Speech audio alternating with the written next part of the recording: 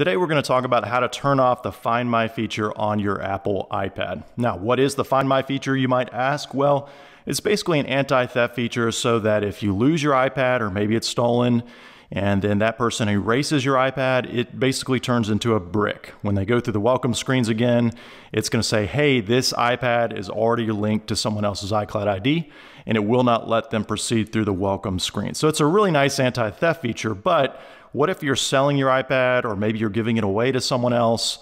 You don't want that Find My feature to be on still because that new person will get your iPad.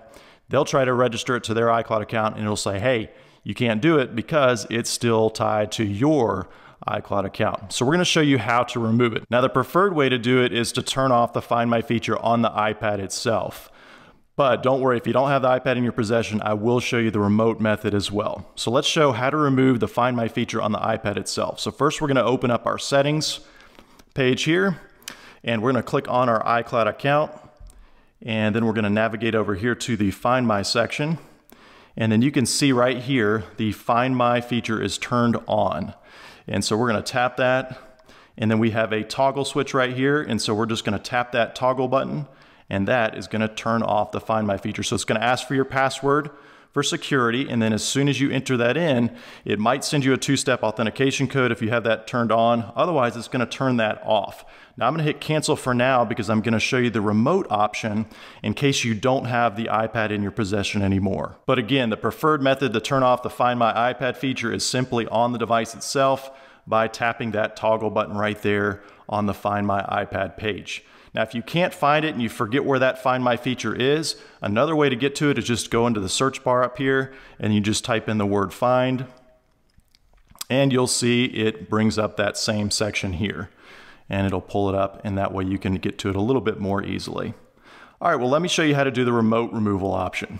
Now, you can turn off the Find My iPad feature from just about any computer that's connected to the internet. Here I've got one with Safari opened, and I'm going to type in the URL iCloud.com/find. Now, that last part is very important. That will take us directly to the page we need to be on. So just remember, it's iCloud.com/find. Now you can see here first it's going to ask for our user ID, and so we're going to go ahead and enter that in, and then we'll click the next button, and then it's going to ask for our password as well.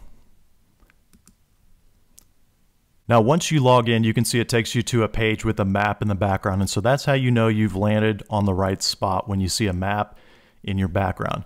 Now, up at the top, we're going to click on the All Devices menu. And you can see here it's going to list all your devices that have the Find My feature turned on. We only have one right now, and this indeed is the iPad that we want to disable it. So we're going to click on that iPad. And when we click on it, it's going to show the last known location for that particular device, and also bring up this side panel here on the upper right corner of the browser window. Now you might be thinking, how do I remove it from my account? Because you only have these three options. You've got play sound, lost mode, and then erase iPad. There's no remove from account. And this is where it gets just a little bit tricky. So in order to see the remove from account option, you first have to initiate the erase iPad option, and then the remove option shows up. And I think Apple did this because they want to make sure that you definitely have your device erased before you remove it, because once you remove it, you don't have access anymore. So first thing we're going to do is click on the Erase iPad option here with the trash can. And then you can see it's going to give you a confirmation message just to make sure that's really what you want to do. And it is, so we will click Erase. And now for security, it's going to have you re-enter your iCloud ID password. Then we click the next button. And if you have two-factor authentication turned on, it's going to send a code to one of your devices, and you'll simply enter that code in. If it's the first time you've used this browser, it's going to ask if you want to trust. We can just hit Not Now. Now you'll see it's giving us a few more options here in the upper right of your browser window. The first is it's asking for a phone number. Now, if you indeed did lose your iPad or somebody stole it, you certainly could enter your phone number in here, and that way whoever finds it would see your phone number and could reach out to you. But here we just want to remove the iPad, and so we're not going to enter a phone number. Same thing here on the message. We don't want to enter a message, but again, if you did lose your iPad, you could put a message in here for someone to reach out to you later. Then we're going to click the Done button in the upper right corner. And then we get one last confirmation message that the iPad is being erased. So we'll click the OK button here. And I don't know if you caught it, but here on the panel in the upper right, just for a split second, there was a stop erase request option that popped up. If your iPad is not connected to the internet, then you can stop the erase request and then this remove from account option appears. Now don't stop yet. This last step is really important. You do need to follow through and actually click the remove from account option in order to completely disassociate your Apple ID from the device. So now we're going to click on remove from account.